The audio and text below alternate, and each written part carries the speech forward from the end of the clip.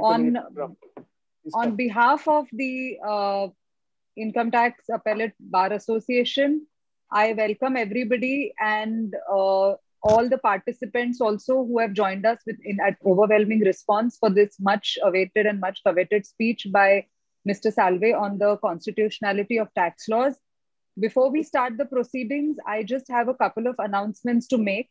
Primarily being more on the technological aspects, I would request everybody to please keep their audios in mute mode and videos also preferably off, except of the people who will be speaking or interacting with the learned speaker.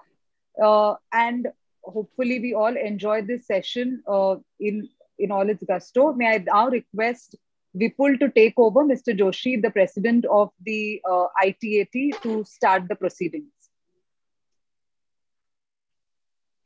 Thanks, Aarti. Good evening, friends. It's really my pleasure to welcome you all.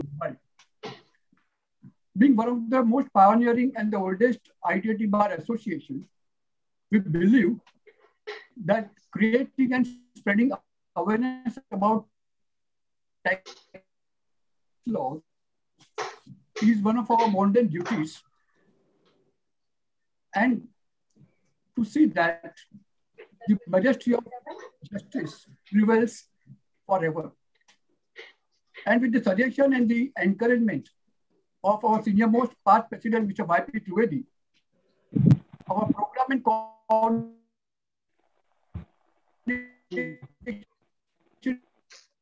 committee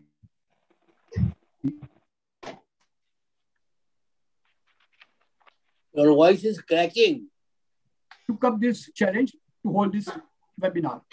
And we would not Salve, means counsel and senior advocate, the name and the face which is today synonymous with Indian legal expertise to kickstart this endeavor. We are very much thankful to you, sir, for accepting our invitation to deliver lecture on this one of the most burning topics in the field of tax laws, that is constitutionality and tax law. And I must acknowledge the efforts of Mr. Mehul Sedani and Mr. Ashok Jain in making our dream true. And we are also honored to have with us today Honorable Justice Mr. P.P. Bhatt, President of ITAT, who very gracefully and graciously accepted our invitation to be guest of honor. My Lord, we are deeply touched by my Lord's blessings. We also acknowledge the presence of Honorable Vice Presidents and other honorable members of ITAT. We also grace this occasion. And we are also grateful to our distinguished panelists who also really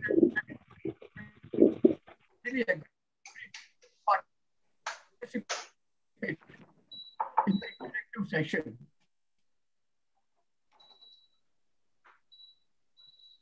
And the last but not the least, our sincere appreciation to All India Federation and the Goods and Services Tax Practice Association of Maharashtra for extending the support to this noble cause. Without taking much time, I request Mr. Y.P. Trivedi to say his opening remarks. Mr. Trivedi is a Trivedi Sangam of the legislature.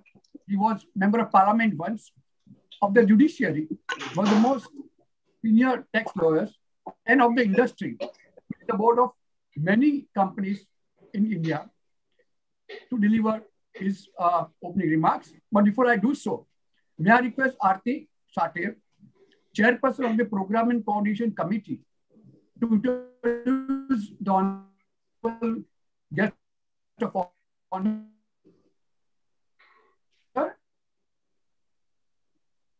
Yes, thank you, Vipul.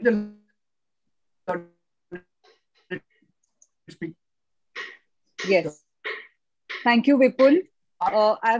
Yes, sorry.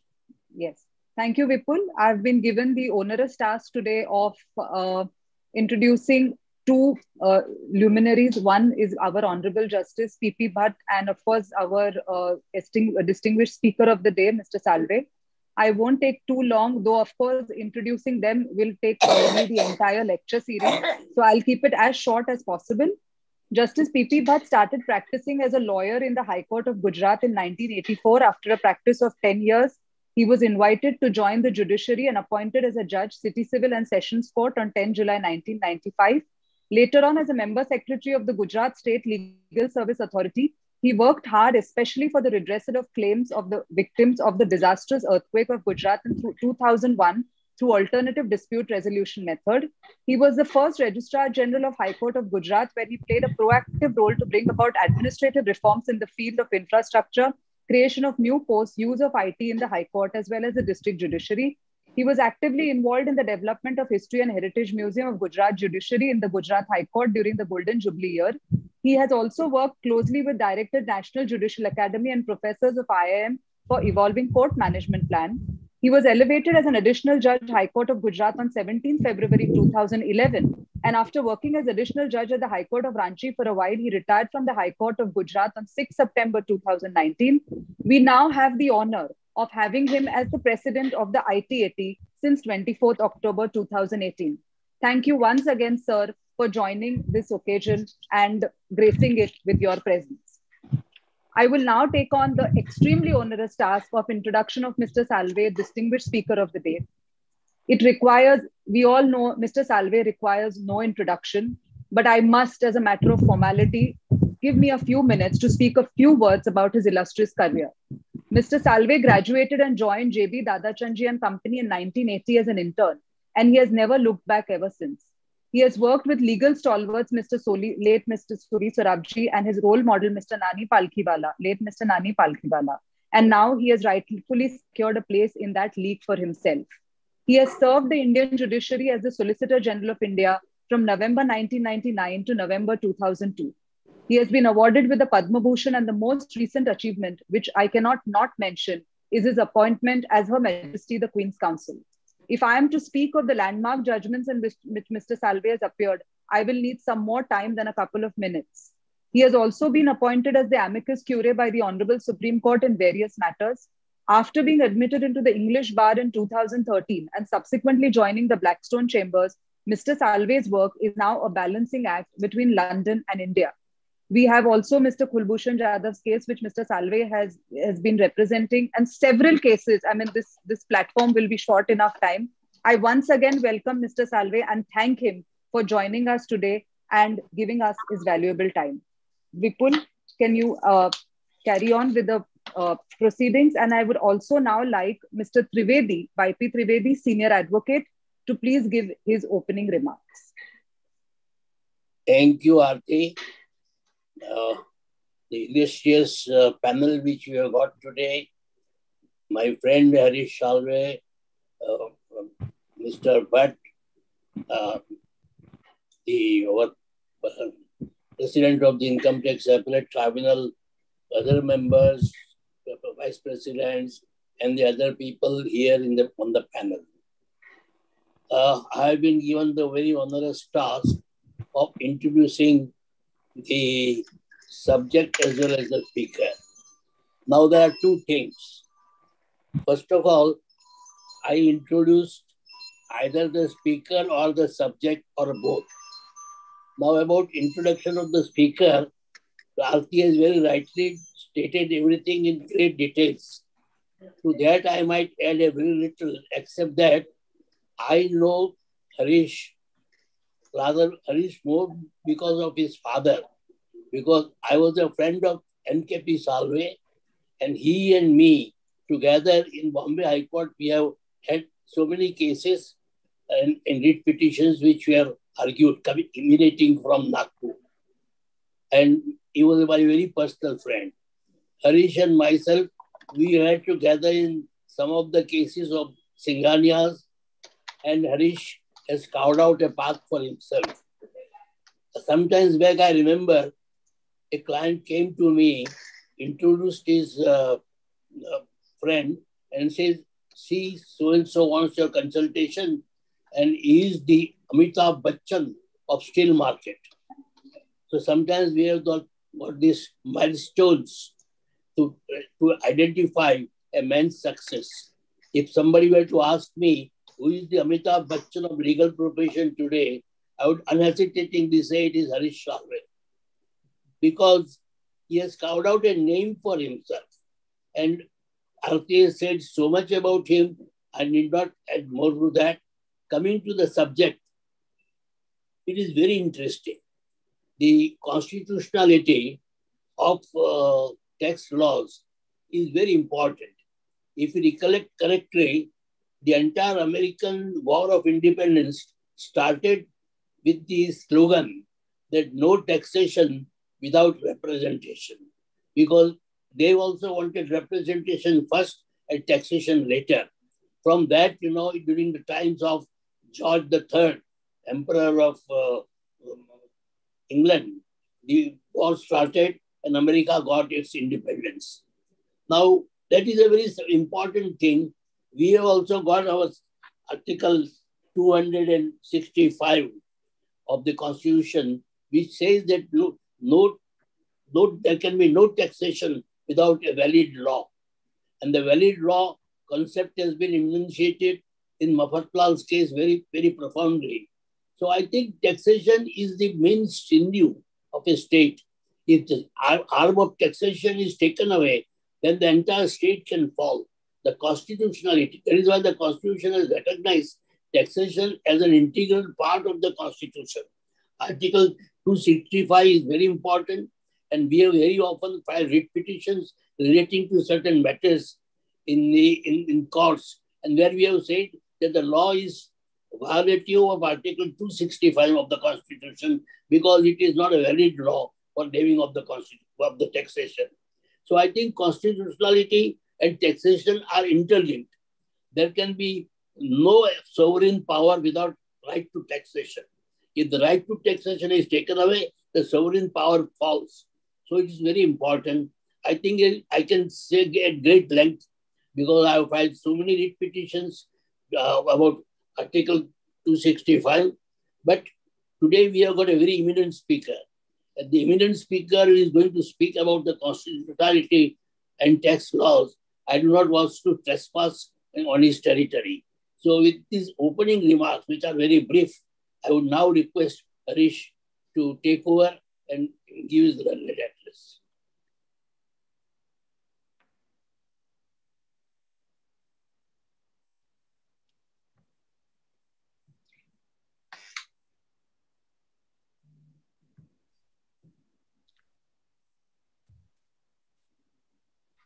May I start? Yes. Please do. Justice Bhatt, President of the Income Tax Appellate Tribunal. Mr. Joshi, President of the ITAT Bar Association. YP, as we know him and have known him for decades and had the joy of knowing him for decades. My father's friend, and later I take pride in saying my friend. Members of the tribunal, ladies and gentlemen, I'm indeed grateful to Mr. Joshi for having reached out and to give me this opportunity of coming to share some thoughts with you. He asked for the various subjects on which one could, on which he thought I could speak. And I thought the one which caught my fancy was constitutional validity or constitutionality of tax laws. Constitutionality in the year 2021 has so many different dimensions.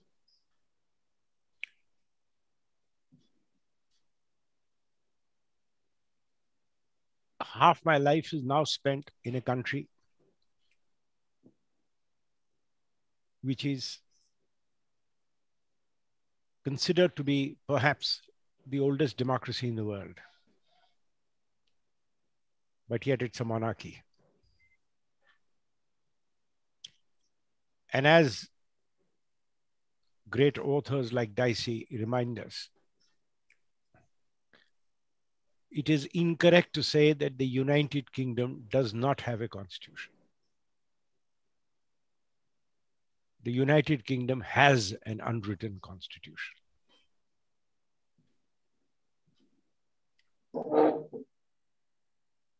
it is important to reconcile that statement that there could be something called an unwritten constitution. Listen to him. Harish, Salve. Come. Legal systems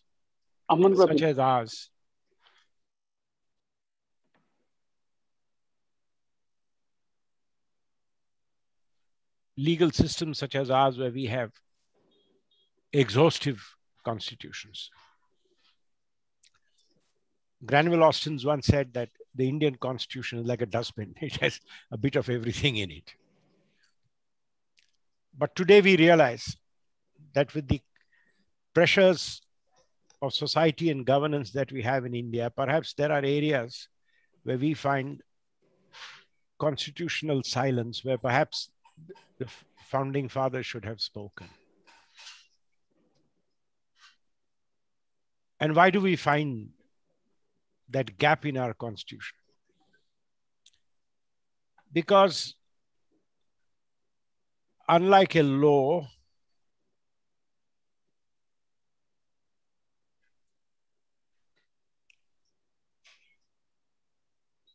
which is made by Parliament, which is written by Parliament, which is construed by the courts, which is changed by Parliament,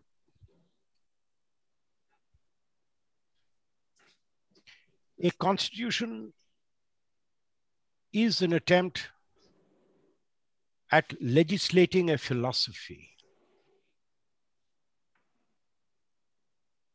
The constitution is always an attempt to capture into a semi-rigid form the aspirations of a people when they embark on the journey of democracy.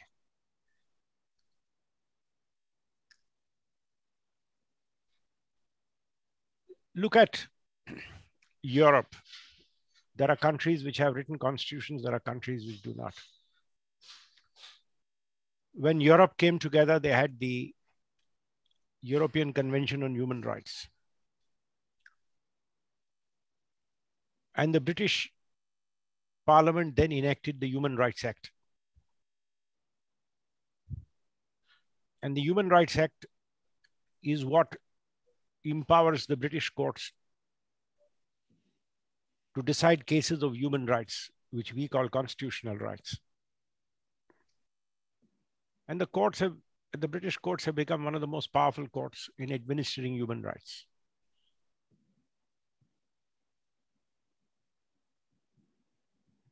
In one of the most remarkable judgments, the UK Supreme Court put back Parliament in a session and asked them to deal with Brexit.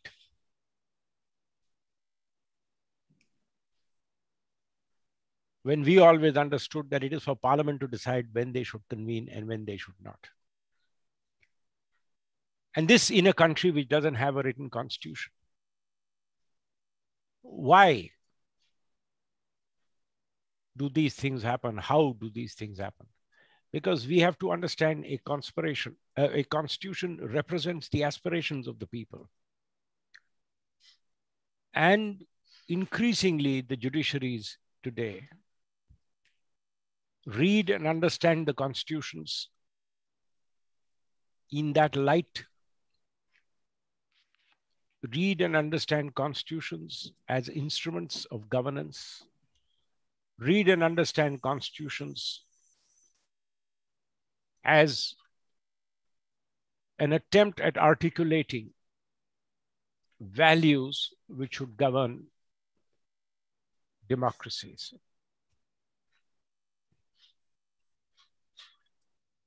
Taxation and the effects of unfair taxation have, in the history of the development of democracy, been a very important force which has fashioned democracies. Mr. Trivedi mentioned the battle cry, no taxation without legislation. That was the cry in the colonies when, in the name of the Queen or in the name of the King in the colonies, those anointed with power would arbitrarily recover tax.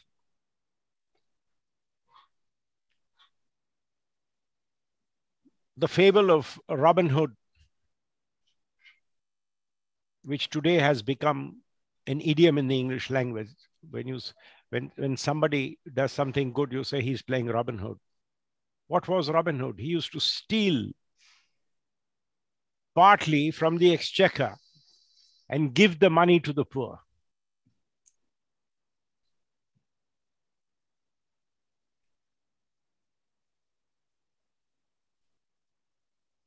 Those of us, those of you who have visited the Netherlands would notice a very peculiar architectural feature of their homes: narrow, long windows.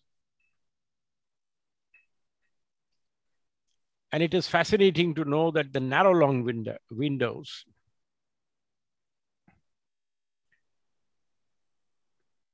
came into fashion because there was a tax on sunlight.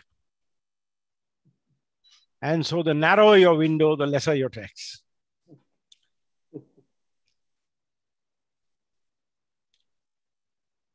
That is the genesis of taxation. And we have seen over a period of time a development of principles across countries of how the tax law should be fashioned, how tax law should be administered. And a whole constitutional ethos has developed around taxation. So let us start at the beginning. What is the first principle of taxation? And we go back to the battle cry, no taxation without legislation. In fact, the actual battle cry was no taxation without representation.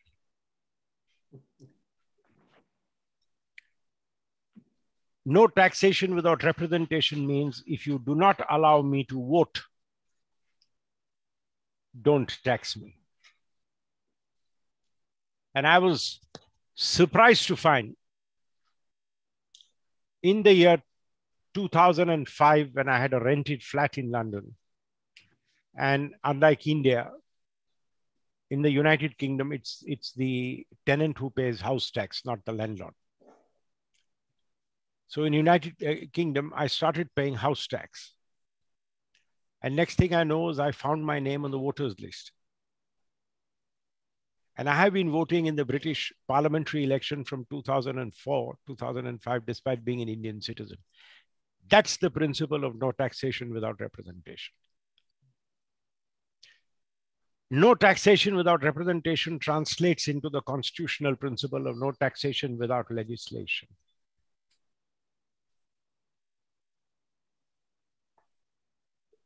The first constitutional principle, therefore, is that there must be a tax strictly in accordance with law.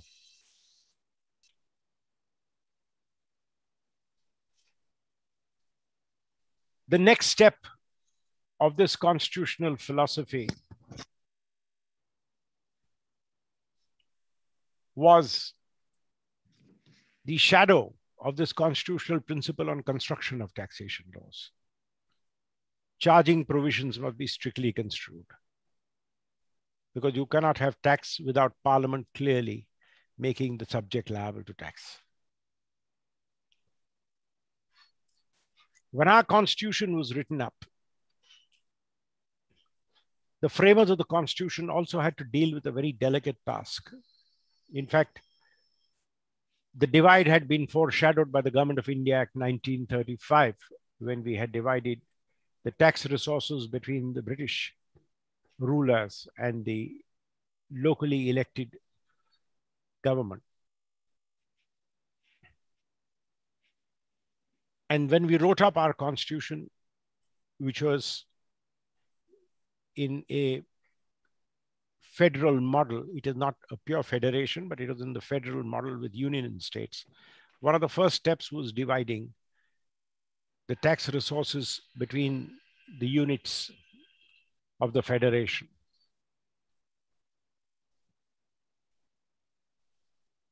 And when we divide resources between the units of the federation,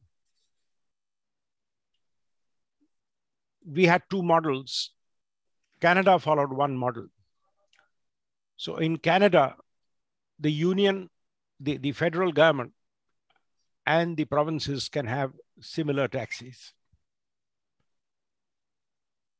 What the Canadian court has therefore evolved is the aspect doctrine, that one aspect of a transaction can be taxed by the union, the other aspect can be taxed by the element of the federation. We followed a different model. We divided our tax resources into two lists of the seventh schedule, list 1 and list 2.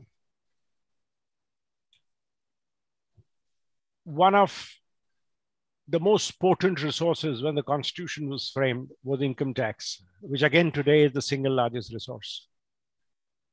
And income tax was put in the union list. The second most potent resource at a time when India was not industrialized and therefore maximum taxation arose out of trading was sales tax. And that was given to the states. Property taxes was given to the states. Tax on mineral rights was given to the states. Excise and customs were kept back at the union because the implications of such taxes or on interstate trade was understood. Customs had to be the union because the boundaries were the boundaries of the Union of India. Article 301 guaranteed that the states could not have fiscal posts between states. There could be no customs duty for the importation of goods. Excise duty was kept in the union list because excise duty, it was felt, could become a weapon, again, of interstate discrimination.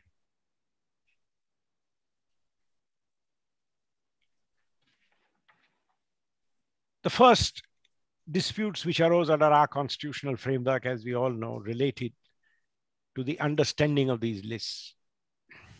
So when dividends were taxed or when capital gains were taxed, challenges were brought to the Supreme Court, suggesting that the entry in the legislative list, entry 84, was limited to taxation of income. And the Supreme Court dealt with it accordingly.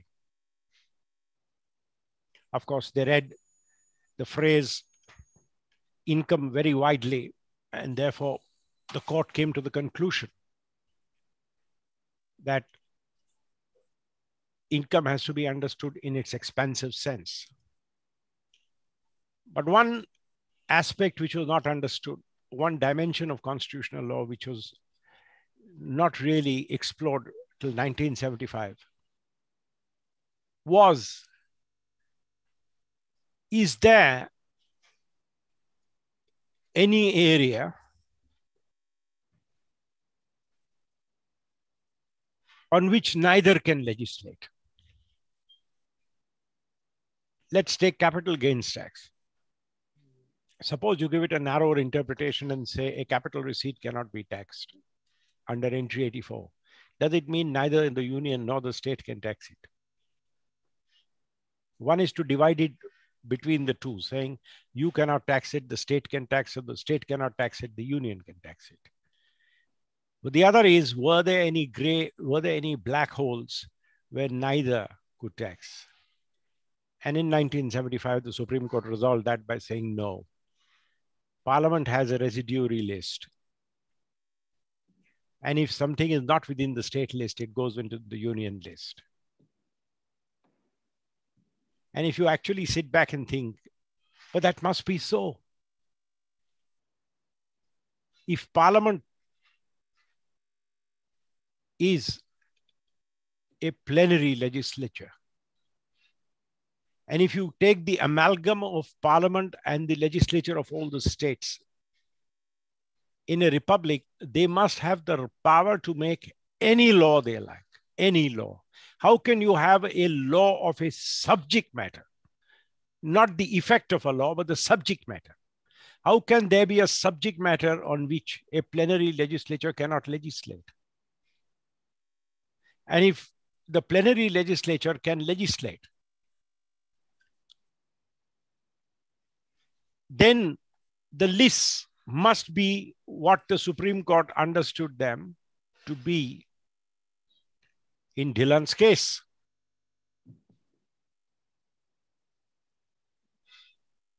Then it must be that one of the two can legislate.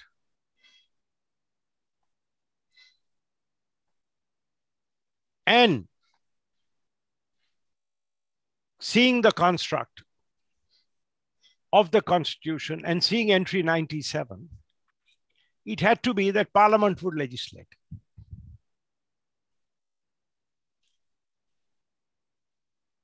After Dhillon, we've never had any doubt about the legislative competence of a tax imposed by the union. It is normally the states whose taxation has been subject to checks and balances. The only two areas of legislative competence which then remain to be considered, one was tax on agricultural lands and tax on agricultural income in the union list, when the agricultural income was added for rate purposes.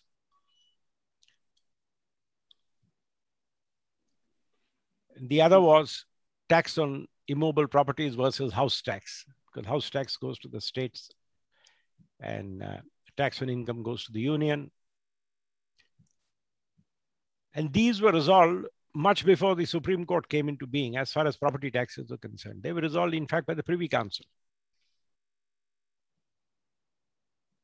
And the Privy Council, which understood the need of the state of the colonies to raise resources, found a way in which colonies could tax what at that time was a very important source of revenues, house tax. And so let it be said to the eternal credit of the Privy Council, they came up with this innovation saying, one is taxing the income and one is taxing the inherent capacity of the tenement to yield income. It was the genius of the Privy Council which carved out a way in which we colonies could raise taxes out of what at that time was one of the major resources for revenues, properties. And that is how constitutions have developed. The defining feature you will always see has been the attempt of the court to try and find some way in which neither unit, the union or the federation, is unduly deprived of its right to tax. The hotel receipts tax case is a classic example. The union had a tax on hotel receipts. The states had taxes on hotel receipts. The states called it luxury tax. The union called it tax on receipts. And the Supreme Court upheld both. The principle on which they upheld both has been overruled, but the tax was upheld. The aspect theory on which they upheld it, of course, in the later case, was done away with. But what was the underlying reason? 5-star hotels, 4-star, 5-star hotels, revenue generating assets, luxury expenditure, the court felt we must allow both to tax it. And they found a way of doing it. The only remarkable judgment, and which actually is in the same thought, is the luxury tax case, Godfrey Phillips, where the Supreme Court held that luxury tax cannot be imposed on goods.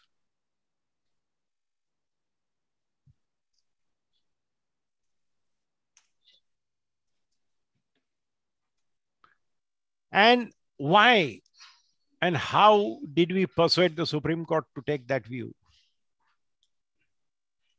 The ostensible reason you will find, the ostensible reason, the legal reasoning which the court gave was partly educedum generis, saying the way it is worded, taxes on betting, gambling, and luxuries means it's on activities, it's on provision of luxuries. But what became more serious, and these are the untold stories of constitutional cases. When the court saw the kind of taxes that were being imposed, air conditioners, refrigerators, all of them being subjected to luxury tax in states. And therefore, the court realized what was happening is excise duty, air conditioners are taxed at a high rate because it's a luxury item. And the state says, I'm taxing a luxury item. So the manufacturer, it is, because when you say there'll be a luxury tax on air conditioners, what are you saying? There'll be a luxury tax on air conditioners and there'll be a luxury tax on the sale of air conditioners. So sales tax already exists. What other is the tax then other than the manufacture of the product? And this is how, and then came the problem. State of West Bengal, I remember, which is the coastal state, would say that the moment the goods enter the local area of Bengal, it will be luxury tax, which means the moment it landed, the moment goods, what were defined as luxury goods, landed at the port in West Bengal, there'd be a luxury tax, customs duty. And that is what the court realized, that if they allow this, what is luxury? As I remember once when I was arguing a case, Justice Mukherjee, God bless his soul, Justice Sabyasachi Mukherjee, he said, Mr. Salve, in our country, on a warm day for a poor man, a cold glass of water is a luxury. Sitting under a fan is a luxury. It's a very subjective thing. What's a luxury? Today, lifestyles have changed, but there was a time. I mean, today, if you tell a 20-year-old that a cold glass of water is a luxury, he'll say, what are you talking about? Wearing a watch is a luxury, he'll say, what are you talking about? But we have seen times not very long ago, 30 years ago, where in a country like India, sitting under a fan was a luxury. I've studied in a school where there were no fans. And in a city like Nagpur, where the temperatures could go through the ceiling.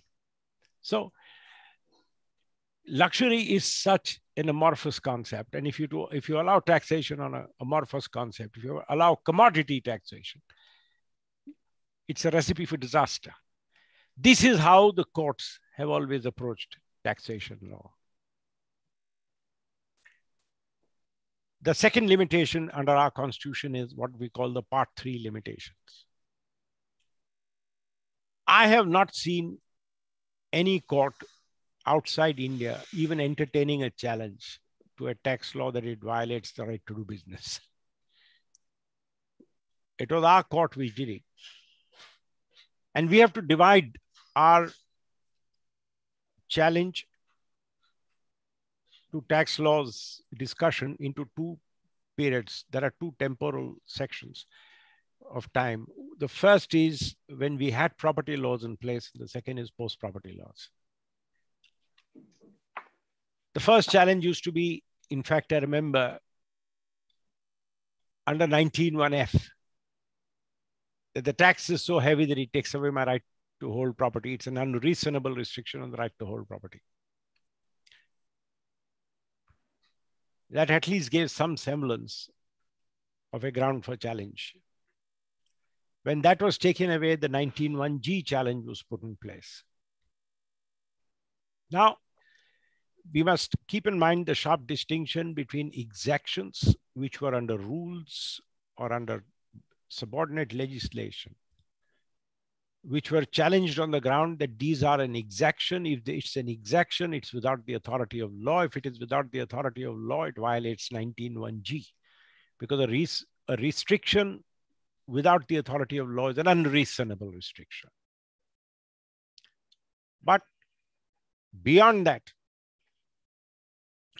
our courts have always accepted, by and large, the American principle: the power to tax is the power to destroy. Our courts have always deferred to the wisdom of the executive, to the wisdom of the lawmakers in matters of economic policy. And if anybody had any doubts about the correctness of this approach or the wisdom of this approach, as young lawyers, we used to feel very frustrated when seasoned old judges used to say, "Not for us, that's for Parliament." But when you look back over your shoulder and you see certain judgments of the Supreme Court now given, you realize how wise those judges were who said economic policy is a no-go area for the courts. And I will always mark two judgments of the court, because we as senior members of the bar must also criticize the institution where it goes wrong.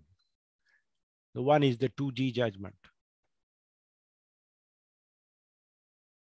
Should licenses be given for a price, or should licenses be given to increase teledensity to any and everybody who wants to set up a telecom unit?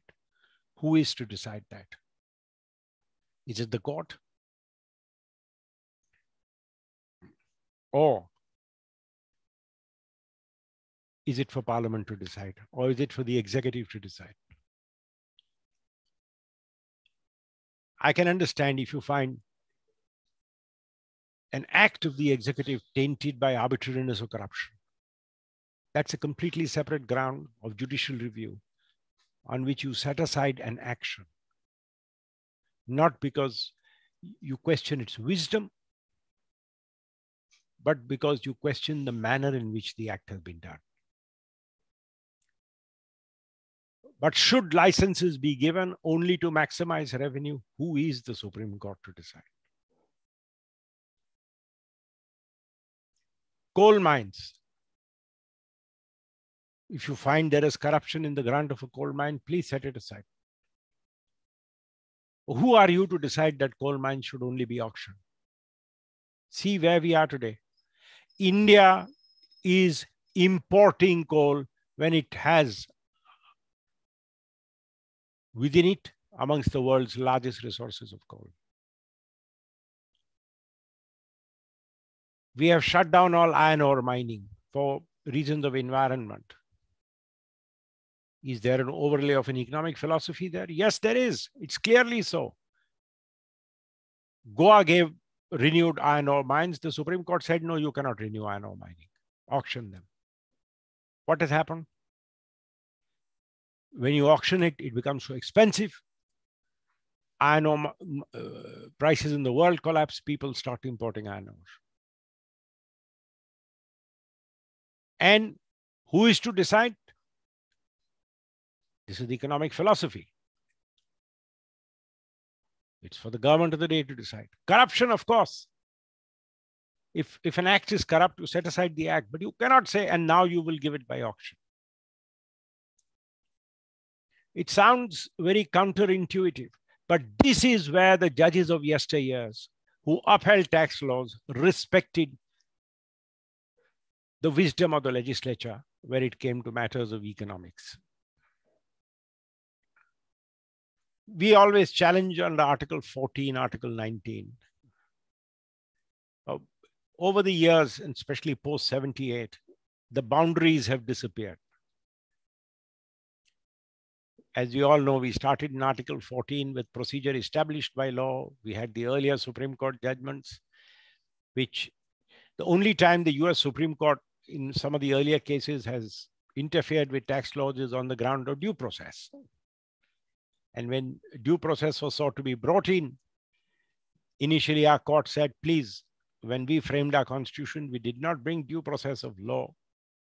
We have procedure established by law. Come 1978, the Supreme Court says procedure established by law must be fair. So we had what is called procedural due process.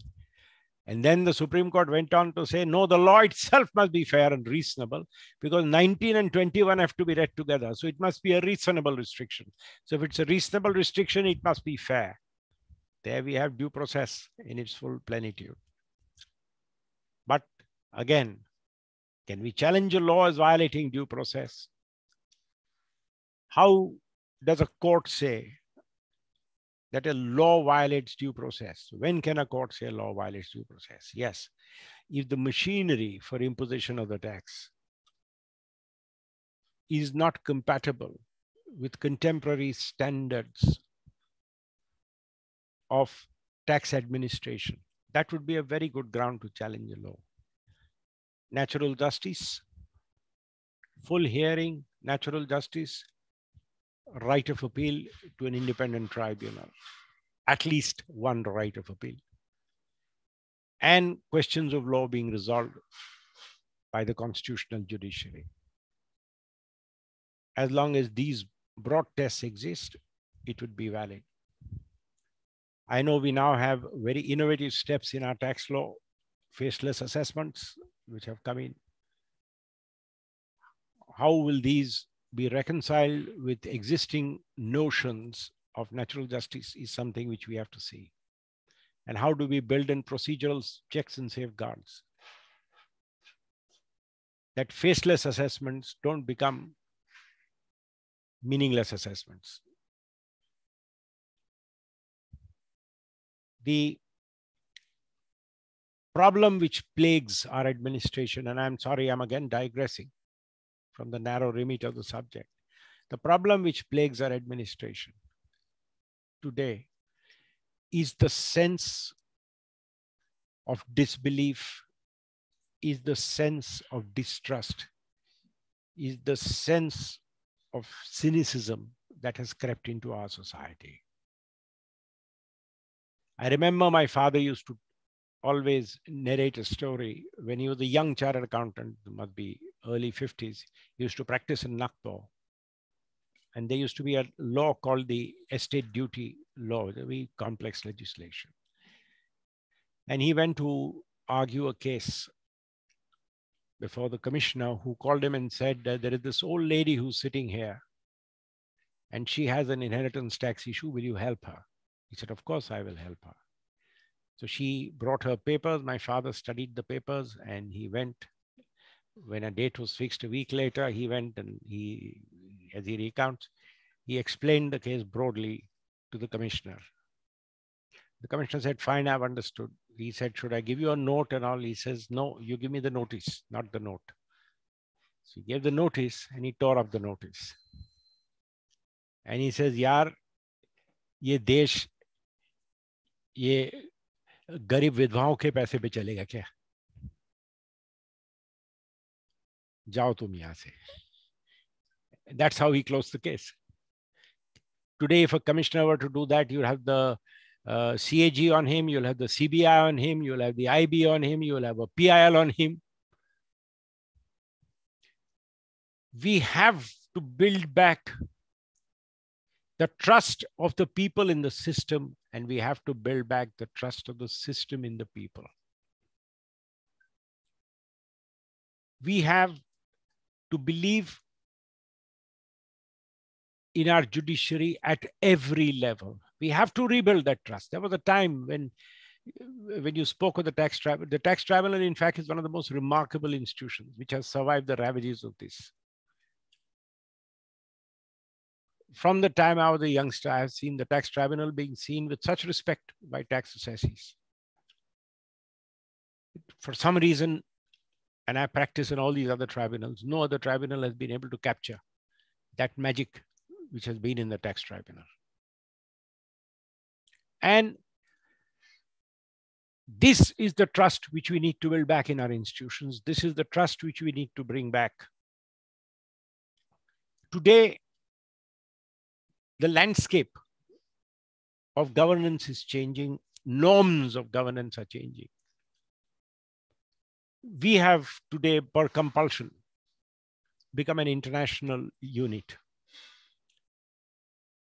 With the WTO agreements, with the international trade agreements, we have to allow free trade in our country. We are allowed to freely trade with other countries. And India today has risen, is gradually rising to its place in the sun, has risen a lot to a position where we are a player on a global stage. And by being a player in a global stage itself is the biggest check and safeguard you have against arbitrariness. We have to resist the temptation of allowing our arrogance get the better of our good sense. When arrogance gets the better of good sense, you end up with retrospective legislation. Yes, there are cases where there are minor lacunae in the law, but there is a system of the rule of law that you make a legislation, the legislation is worked through the system. Errors in drafting, if they lead to an escapement of tax, well, that's the part of the system. Rule of law is more important than a few pennies. Correct the law as we go on future. Don't make retrospective changes. Why? Because a law is a commitment. A law is a word of honor. Yes, if you find dishonesty, you may make a retrospective change, or if there is an apparent error in the law, you make a retrospective change. But it cannot be that if the tax department takes a position and their construction doesn't find favor, you reverse the law retrospectively. And I make bold to say, what have we gained in Vodafone? Vodafone was decided by the Supreme Court in 2012. They haven't paid a farthing of tax. We are in 2021, 9 years down the road. We lost the case in Supreme Court. They brought a retrospective legislation. An international tribunal has said this doesn't meet the standards of fair and equitable treatment. We are still fighting that. We are in the, India has gone to the Singapore court. We, India, a sovereign nation, has gone to a municipal court of Singapore, who one day may tell us that, sorry, your parliament had no business to do this. All this for what? $2 billion? And in the meanwhile, the word says, don't trust India because it makes retrospective changes in the law.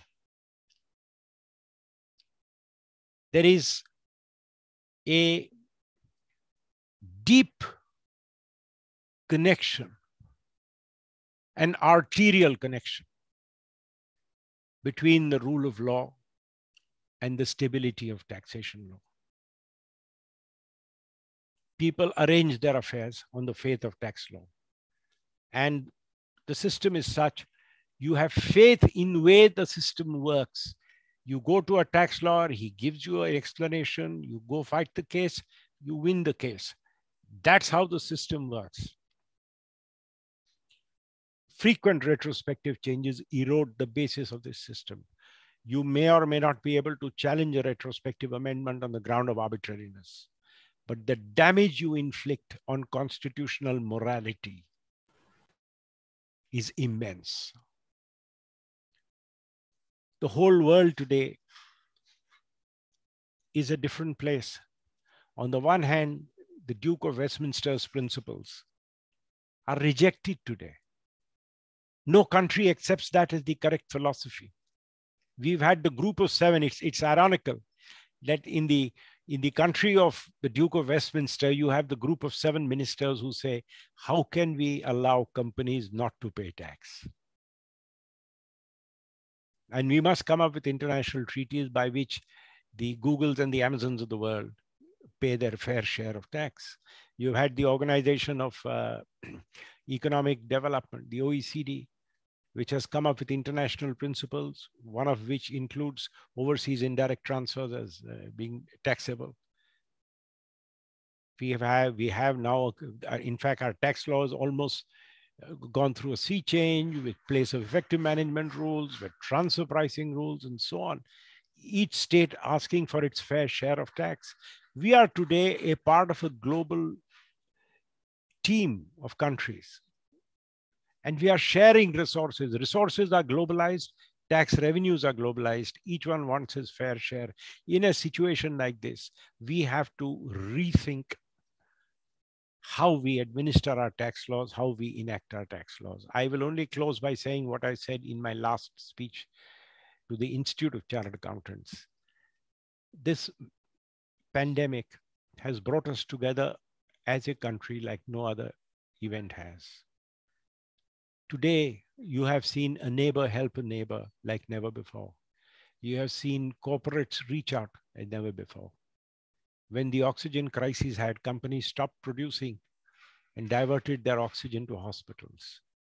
We Indians have come together as a race. We have worked with the government today, barring all our differences, barring all our mistrust. This is the occasion for what I call Operation Reset. And one area where it is sorely called for is the administration of tax law. I hope we can grab this opportunity, rethink, look at how the rest of the world administers our tax, restore the credibility of our tax, and at the same time, allow them the autonomy they need to work in an atmosphere free from pressure. And together, I have no doubt, with the income tax bar, with powerful institutions like the tax tribunal, and extremely competent tax officers, some of whom I've had the privilege of meeting, we can change the entire image of India as a country where tax is a concern to a country where tax laws will be considered to be a friendly ground inviting you to invest in India. Thank you. Thank you very much, sir. A very interesting and insightful speech indeed on the subject. With many things, we got insight for the first time. Sir, you have very beautifully explained, among others, the concept of due process of law, rule of law, faceless assessment vis-a-vis natural justice, trust in adjudicatory proceeding, the retrospective amendments and the damage it caused, and lastly, the future roadmap the country should adopt. Sir, it was we are already crossed 1,600 YouTube views, just to praise you about the coverage of this today's lecture. Now with this, now may I request, and it's my privilege to request Honorable Mr. Justice P.P. Bhatt, ITAT President, to deliver his address. My Lord. Yes. Eminent senior counsel, recognized nationally as well as internationally, Shri Harish Salve ji, my colleague, vice presidents and members of ITAT, president and other office bearers and members of ITAT Bar Association, Mumbai and other cities, Shri Y.P. Trivedi, senior advocate, distinguished officers of the Income Tax Department, other distinguished speakers, dignitaries, and friends. It is a matter of great pleasure for me to be amongst all of you this evening, listening to Mr. Salve, a stalwart in tax laws, on the subject of constitutionality of tax laws. I am reminded of the word of Mr. Oliver Wendell Holmes that I hate paying taxes, but I love the civilization they give me. Taxes are the price we pay for civilized society. The above words encapsulate the thinking and outlook in a civilized society towards taxation. Rarely there can be a sphere of life which is not affected by taxation. Thus, taxation is an essential component of a civilized society and is also the backbone of nation's economy. Traditional system of taxation existed in our country since ancient times. Even in Manusmriti, there is a reference about moderate and rational taxation. The great poet Kalidas in Raghuvansh said that it was only for good of his subjects that king collected taxes from them, just as the sun draw moisture from the earth to give it back thousandfold. The Sanskrit word dand is the manifest of government's identity, authority, and consciousness. Arthashastra mention Kosh Mula Dand, which was adopted as motto of Income Tax Department, which means that the treasury and its inflow are the sources of government to do welfare of the citizens. Friends, we all know that Constitution of India is the source and foundation and can be termed as Gangotri of all legislation, including the tax legislation. The Supreme Court is the final interpreter of the Constitution as well as the tax legislation.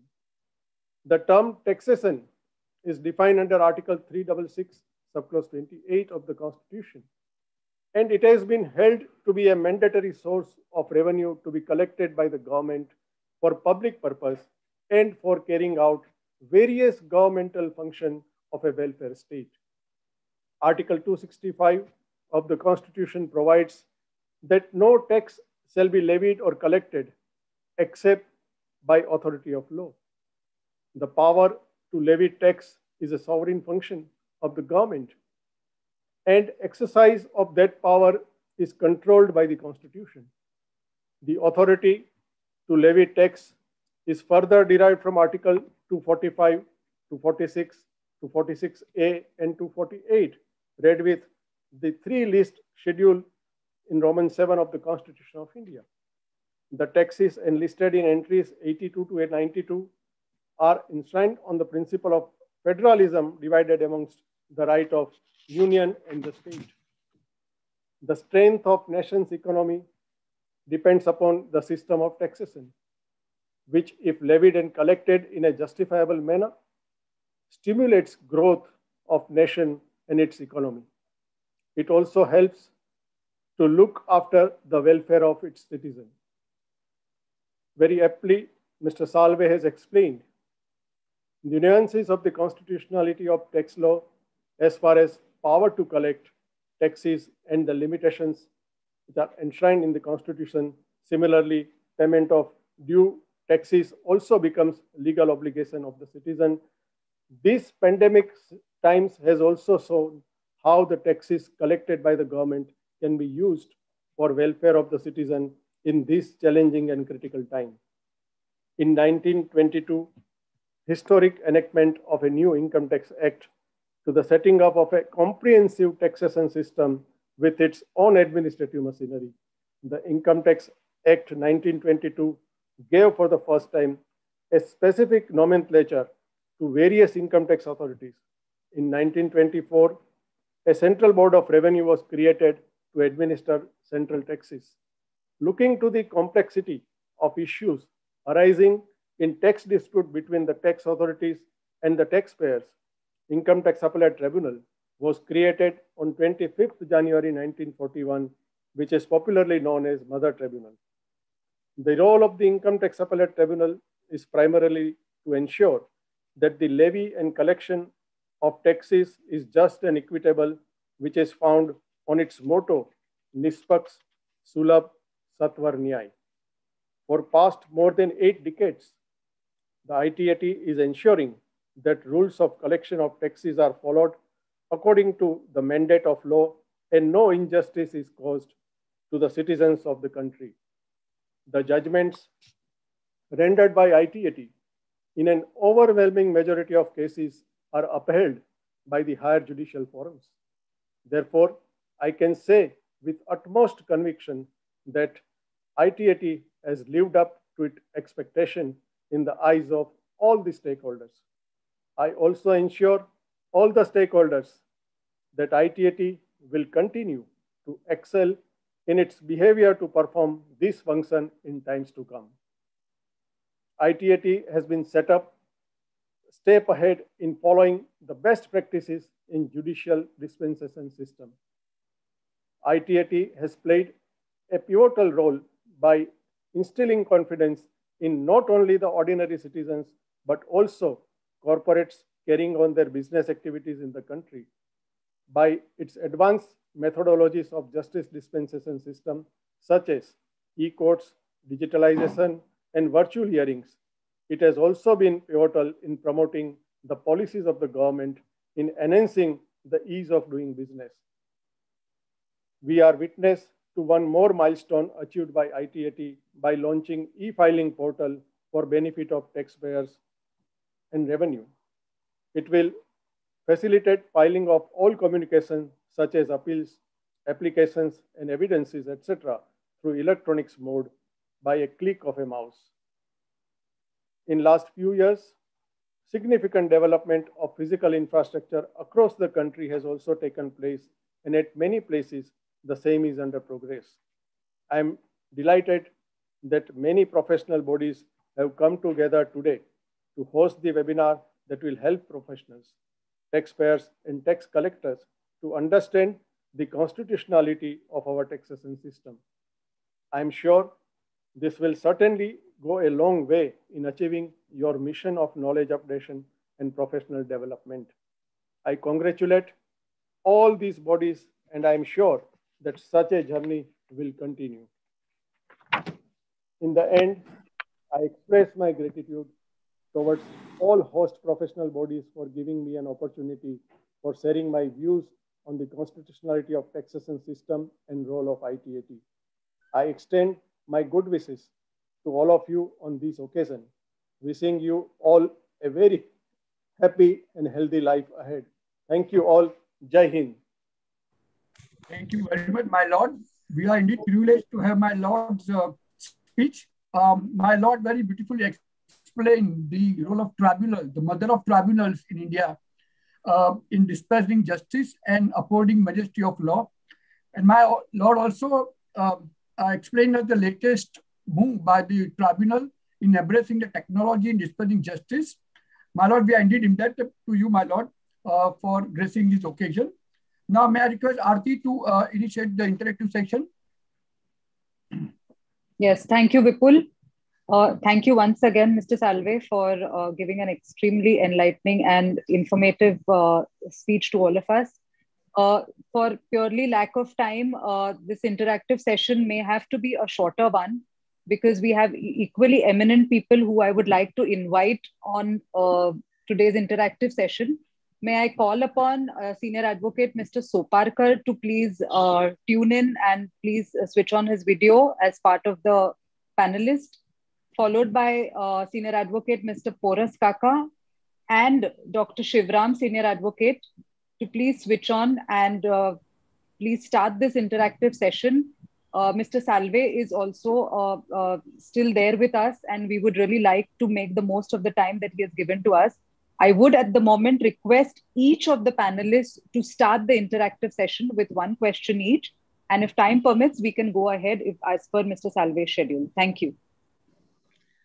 Sir, I must firstly compliment you for an excellent speech, not only on my behalf, but on behalf of each one of us who is present over here. Let me deal with only one question, which is, I'm sure everybody would be interested in hearing your views. Now, after Shaira Banu, Supreme Court has expanded the meaning of Article 14 power, and even manifest arbitrariness is a ground to strike down legislation. Now, from that perspective, would faceless assessment and faceless appeal stand the scrutiny of the court from two different perspectives? One, as to whether or not I will get hearing gets decided by the respondent, especially in appeal, whether the CIT appeal would give me an opportunity of hearing, the principal commissioner who is respondent in the appeal will decide it. How can a respondent in appeal decide as to whether a judge will give a hearing to me or not? Would it not be manifestly arbitrary? And the second aspect over here is the order that may be passed by the commissioner appeal would be, so to say, a draft order, which will go for approval to the second commissioner. And if the second commissioner does not agree with the view of the first commissioner, it will go to third commissioner. Would the power of taking a judicial view by a judicial forum can be subjected to reviews by different authorities? Would it not be manifestly arbitrary? I would request, sir, you to give your views on it, because I'm sure everybody over here is very, very keen to have your views on this aspect, apart from a couple of other issues, which time permitting, I'll come back to you. Sir, you are muted. Saurabh, thank you so much for your kind words. I start with a caveat. I'm not very familiar with the faceless assessment rules. But with or without the expanded principle of arbitrariness, one thing is clear: procedural fairness, as in contrasted with substantive fairness of a taxation measure, is something which the court has always jealously safeguarded. If an order is to be made to your prejudice, you have to be heard. With the consent of an assessee, if an assessee wants a fast-track assessment and he agrees to something like this, I can understand. If somebody wants to get it done over quickly and says, I don't want a hearing, let the system decide. You can have this kind of a system. But if somebody says, look, if you're going to make an addition or make a disallowance and thereby increase my liability to tax, I have to be heard. I think hearing reasons and a right to appeal in 2021 would be considered the building blocks of fair procedure. And if these are taken away, I don't see, I think it will be very difficult to justify this law in a court, which is hearing a constitutional challenge. Thank you, sir.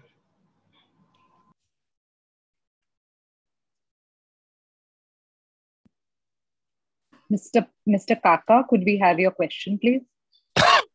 Yes. Good afternoon to you, Mrs. Salve. It's such a pleasure to hear you again. I think, I'm not sure if you recollect, but I think I started briefing you in 1988, first in the company tribunal. Since then, I've had the pleasure of working with you. You mentioned very interestingly that there should be a contemporary standard. For example, the right to natural justice as a test for the constitutionality of a particular provision. I really have two questions. Is there any international precedent or anything where we could look for perhaps what is this elusive standard? And secondly, proportionality. I think the proportionality of a law, is that a relevant test? Especially today, I think Saurabh was very kind when he only mentioned faceless assessments, but we have a larger sword, which is perhaps a faceless tribunal coming up. But I think the proportionality, when you shift, for example, the onus, say under the Black Money Act or a search, which you have an objective, but you shift the proportionality so much that you ask a person to prove what he possibly cannot prove.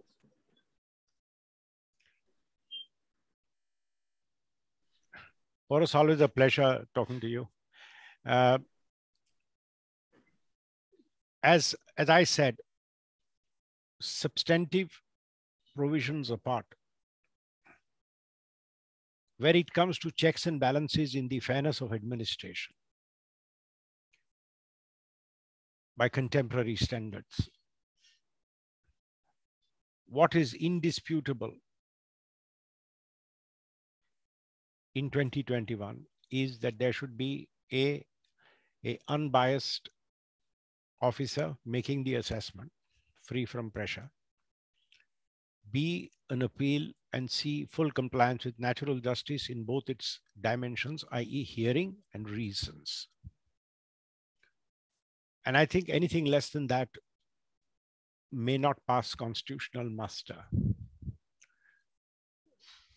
Add to it one more layer of a faceless tribunal, as you mentioned. and you're only compounding the problem.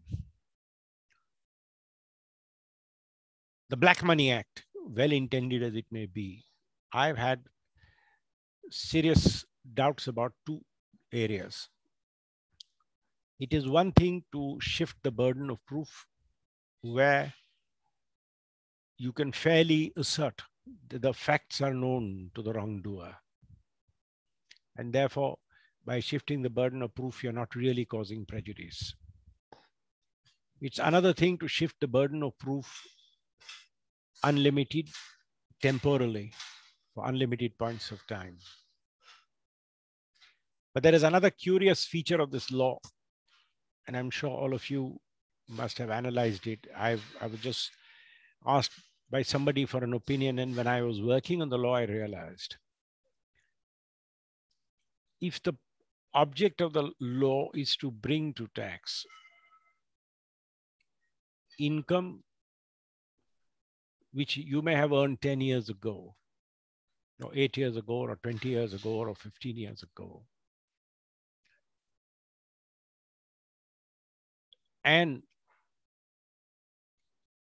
the law therefore says that if you have an undisclosed asset, I presume you must have had undisclosed income. And therefore the asset is evidence of income.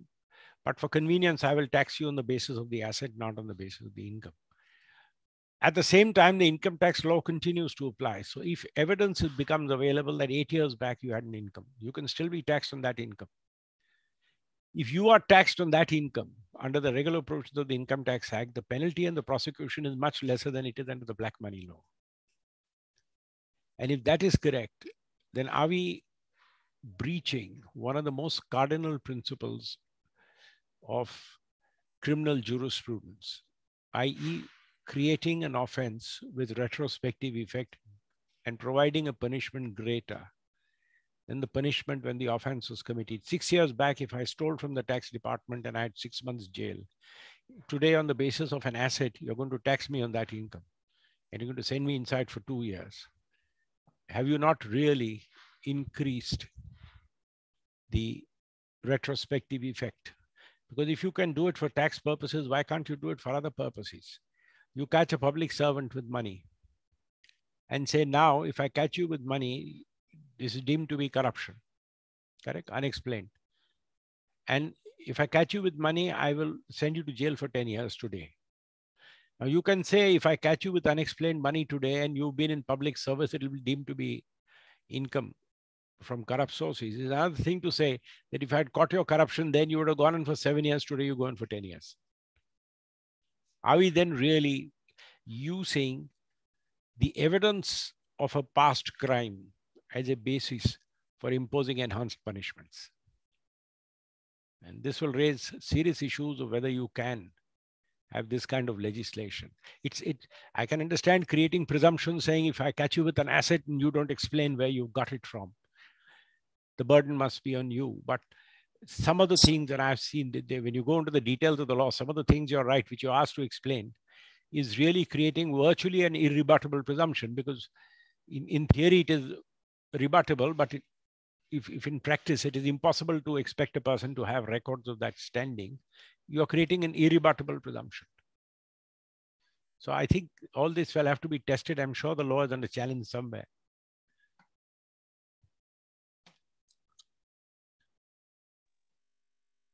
Thank you, sir.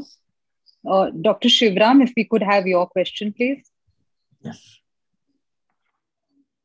Yes, thank you very much. The only thing I can say that I had occasion to hear Salve long back at Ahmedabad in one of the tax conference. Let me share it with you, sir. There you referred the judgment of the L.R. Gupta versus Union of India, where you had occasion to argue on the search and seizure matter. And then that constitutionality what in fact challenged, and in fact there is that the in fact court awarded the cost on the officer.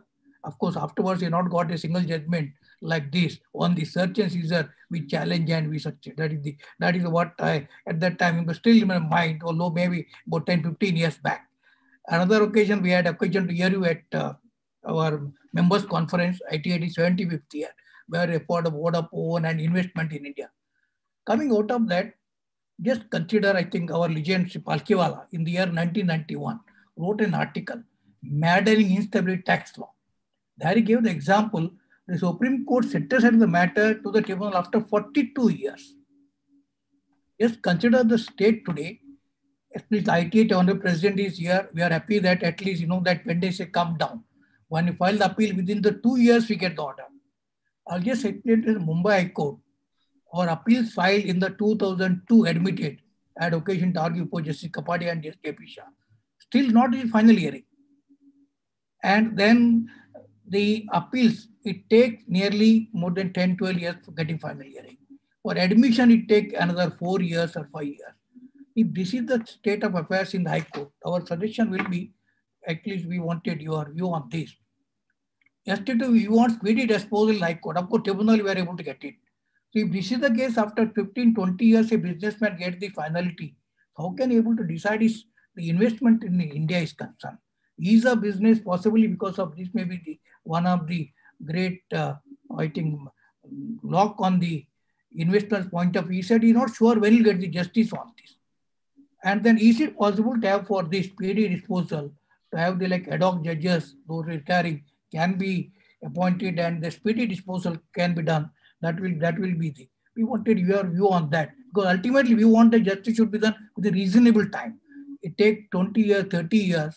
I think possibly, it may be very difficult for any person to invest in India. What is your view on this? You are absolutely right, sir. India is considered a black hole when it comes to dispute resolution, be it commercial, be it tax. And the one area where people try to make it first, make things move quickly, arbitration, the mindset of our judges who would love to second guess awards makes that also a very slow process. Let me not mince any words. I have been a trenchant critic of the tribunalization of justice. You have expert tribunals, whether it be the excise tribunal or the income tax tribunal, beyond which questions of law can only be decided by constitutional courts. So I don't believe in saying, well, if the High Court has become a slower process, abolish the High Court and appoint a tribunal. Personally speaking, I feel the NCLT itself is a step in the wrong direction, but the NCLT definitely is a step in the wrong direction. This tribunalization of justice is not going to help. What's the solution? The solution is very simple. We need more judges. A country like America has, I think, 100, 125 judges a million.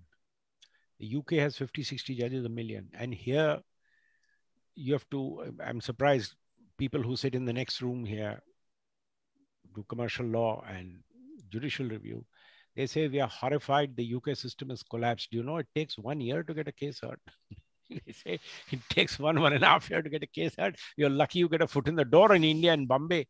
Today, I believe if you're not guaranteed ad interim relief, and if a notice of motion is made returnable in the normal course, 1 year is easy for an interim relief. Forget when the suit is going to hit hearing, and I'm sure the situation in other high courts is no better. What's the answer? We need more judges. Now, why are we not getting sufficient judges? Please see the recruitment process even for district judges. There are such large vacancies. We've had this argument with, of all the people, Justice Verma used to be the most forthright. He says you should start looking, especially in the big metros, Calcutta, Delhi, Mumbai, where there's commercial law. You must start looking for lawyers who are 36, 37, 35, 36, 37 of age. Because he says by the time a lawyer is 40, if he's still willing to become a judge at the current level of salaries, obviously his work is not taking off, which is hard reality. And secondly, yes, everywhere in the world, being a judge involves a financial sacrifice. Being a judge in the United States is a financial sacrifice. Being a judge in the United Kingdom is a financial sacrifice. No lawyers in the world make money the way our lawyers do. Believe me, I see what people in the room next to me charge and what we people charge in India, and there's no comparison. We are way beyond what anybody else charges, especially our top rank silks in India. But even then, a judge makes much less money than a full practicing lawyer, but he makes enough to live a good upper middle class life. And he doesn't have to worry about living off his savings. And he continues as a judge till way into the 70th year of his life, 70 plus. If we make these changes, and I had also suggested, I said, you do it like you do here.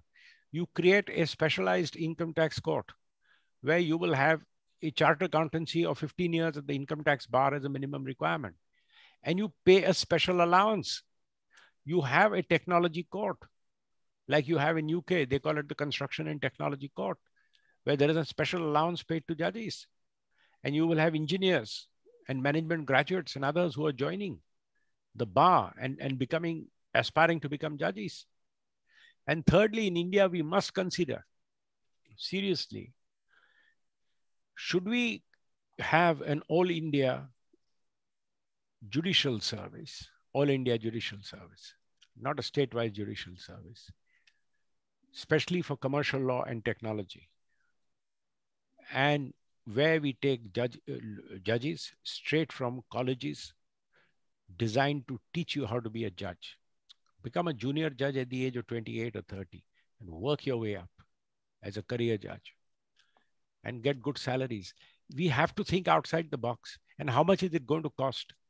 I remember, at the risk of breaching the Official Secrets Act, I'll tell you, I was sitting in a cabinet meeting way back in 2001, and where the Supreme Court had given a direction to increase the number of judges. And of course, all the political system was up in arms saying, how can we do it? Jaswant Singh ji, God bless him, he was the finance minister that time.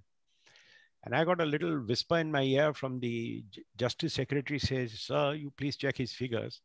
What his department has done, the finance ministry, they have calculated, like if Delhi High Court has to go from 20 to 40 judges, they have said there are 20 judges. How much will it cost to build a completely new courtroom from scratch? And how much will it cost to build homes for 20 judges from scratch? And that way they came up with some huge figure of 7,000 or 9,000 crores for increasing the number of judges. And I told him, I said, sir, can I see your calculation? I had carried a calculator. So he gave me his calculations just before the cabinet meeting began. I pulled out my calculator. He looked at me and said, what mischief are you up to, Mr. Chartered Accountant? I said, no, I'm just checking some of your figures. And believe me, in 5 minutes, the figure dropped from 6,500 crores to less than 1,000 crores. Because I said, look, if you want to add 20 judges in Delhi High Court, you need to add 1 floor or an annex building. Bombay may be different because Bombay, we have an old building. But there also, if you add 10 more judges to Bombay, I'm sure you can find space. You don't have to make another Bombay High Court to add 20 judges. You don't have to create a new Delhi High Court or a new Calcutta High Court to add 20 judges. So, you know, we need a will. If we have the will to fix our judicial system, and no shortcuts, more judges, better salaries, better working conditions. Otherwise, we will live with what we have. Thank you, sir. Mr. Salve, thank you, the panelists also. Mr. Salve, we'll be happy to have you for some more time and spend more time with you with some more questions. But subject to your schedule, I will invite more questions from the panelists. And I can maybe stay another 10 minutes. All right, that's a great thing. So I would request the panelists, if they have some more questions, I'm sure there are questions going on in their head. We could start with Mr. Soparkar, Mr. Kaka, and Mr. Shivram. And Mr. Salve has graciously accepted to stay with us for 10 minutes. So we can have another set of questions, please. Sir, a short question on the morality of taxation.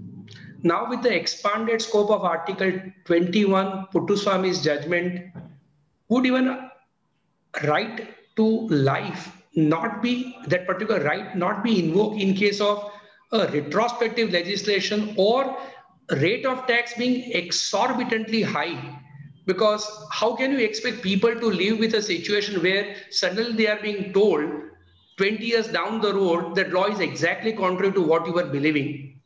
Would that principle be applicable over here? It depends. If it is a tax on an individual and the consequences are huge, You never know.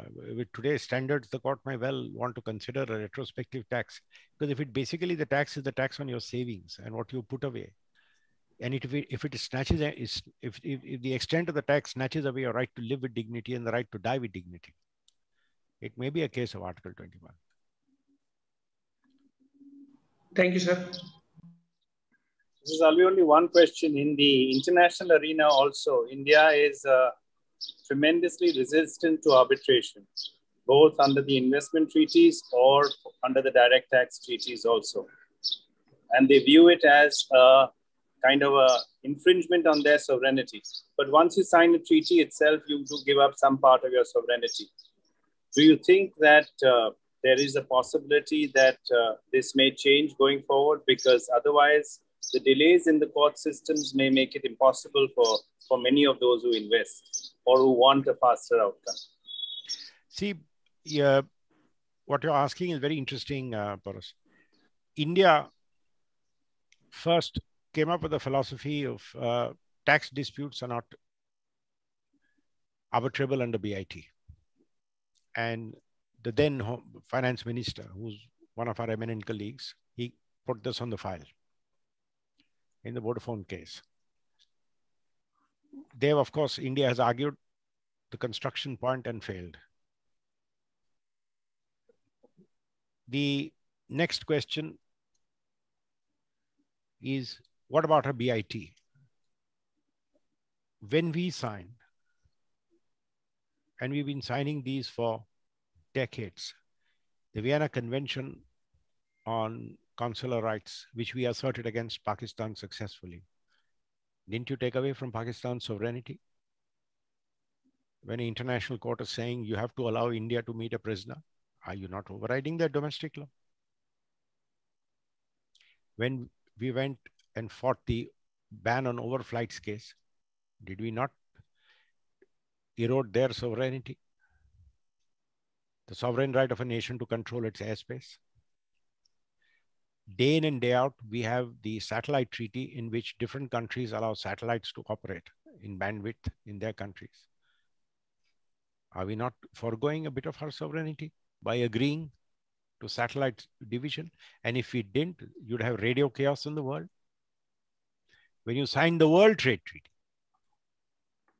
did you not give up your sovereignty? Because of today, you know, if there's a dispute with the WTO, it goes to an independent adjudicatory body, that India's laws are not compliant. So today, this kind of a assertion of sovereignty is reminiscent of the times of monarchs who considered themselves lord and masters of all they surveyed. Look at Europe. Even today, after Brexit, Britain has not yet walked out of the ECHR.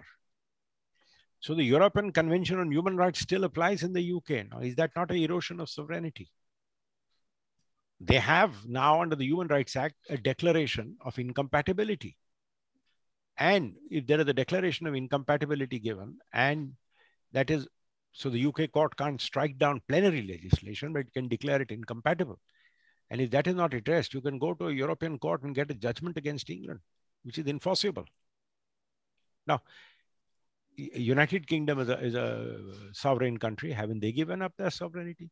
We have signed the UCHR, Convention on Human Rights. Have we not given up our sovereignty? So I don't understand. When it comes to investment treaty, you are again assuring an investor. And what are you assuring the investor? That a bunch of independent people will decide whether what we have done is compatible with standards of equitable conduct. What's wrong? So, you know, this whole argument, this is assault on Indian sovereignty. I think it's an assault on Indian ego. It's nothing more than that. And in today's day and age where countries have worked together and we have to work together, we have to work together as one nation. Can you imagine today if every country decides to steal the vaccine formula and make their own vaccine? What is going to happen? What's going to happen to your pharmaceutical? India is the pharmacy of the world. Why does India succeed? Because our drugs are manufactured, sold in other countries in an internationally regulated regime. What's going to happen to us if this is taken away? India is the biggest supplier of IT. What happens if the intellectual property right protection is taken away from IT technology? So, we have to realize you can't say where it suits my interests. I'm happy to be in a treaty, but where a treaty gets decided against me, I'm against this. In fact, I would really think the government of India should think of international disputes to be resolved by a panel of arbitrators instead of this useless MAP procedure. You and I have seen the MAP procedure; it gets you nowhere. So I think this requires a rethink, and this narrow view. Oh, this is a invasion of our sovereignty. All of us have given up sovereignty. We've agreed to international waters. We've agreed to contiguous zones. We've allowed people to pass. We've all mutually agreed to 200 kilometers. We go and set up 200 kilometers, which overtakes part of Sri Lanka. They also agree to it. The world will collapse if every country was to put sovereignty over governance through treaty.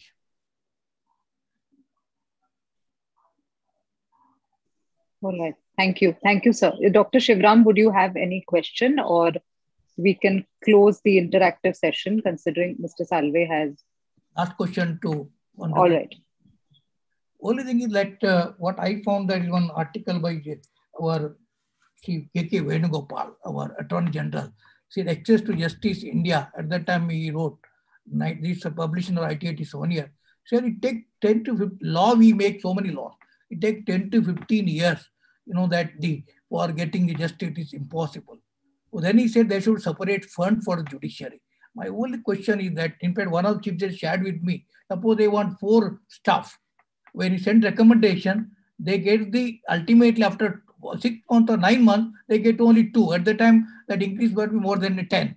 But that is how is it possible to have, as a tax consultant, we are making every year to the government, make separate fund for the judiciary so that they don't have to go every time, asking that sanction this. Is it possible to have like this in our Indian democracy? All right, every year, this much fund is given for the judiciary and automatically it is the Chief Justice who can recommend it, on that they can able to get it. That is one suggestion. That's one of the major suggestions. Financial autonomy for the judiciary. You're right. Yes, that is the only possibility. Then only it can we're able to improve the function of this country. Thank you. Thank you. Thank you, the panelists, and thank you, Mr. Salve, for this very, very interesting interactive session. May I now request Mr. Trivedi to give his closing remarks?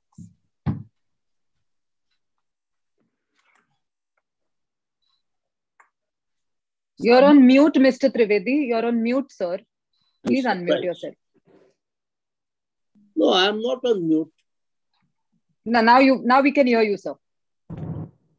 No, Arti, what I was saying was that we have trespassed so much on Mr. Salve's time.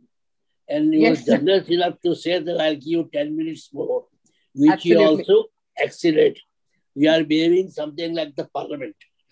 And I think that is something which I resent very much, having been in parliament at times, because he has given us so much food for thought on so many issues. And on every issue, I have got something to comment upon, including even 2G, where I was a member of the Joint Parliamentary Committee. And he has talked about the vanishing trusts.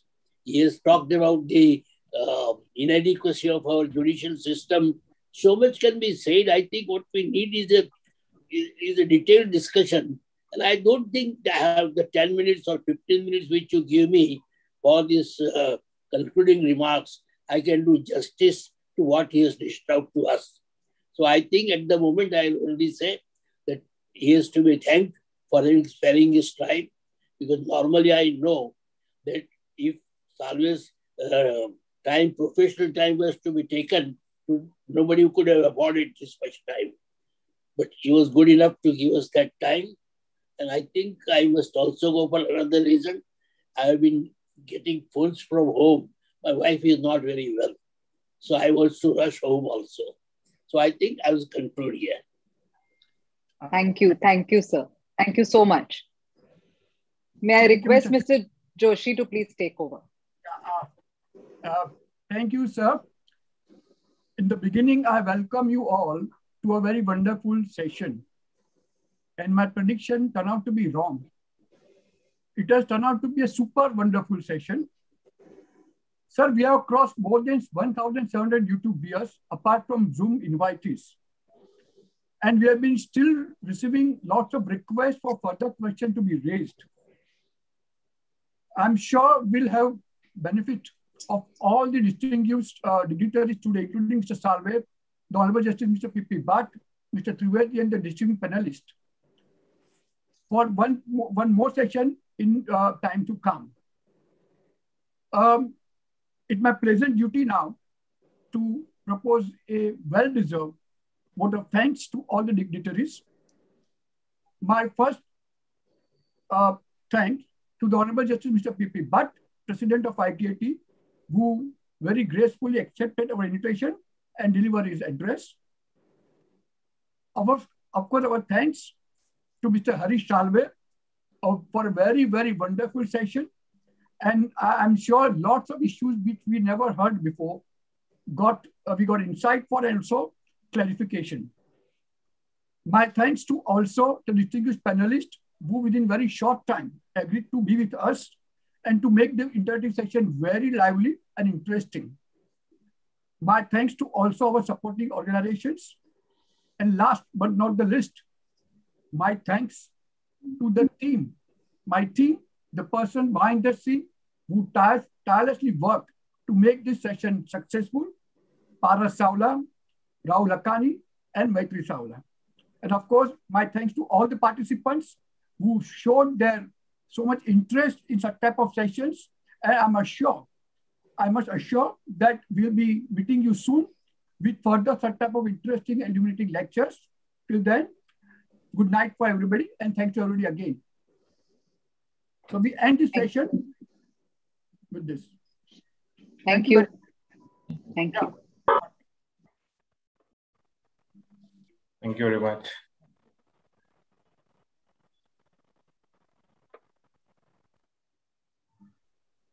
Thank you all.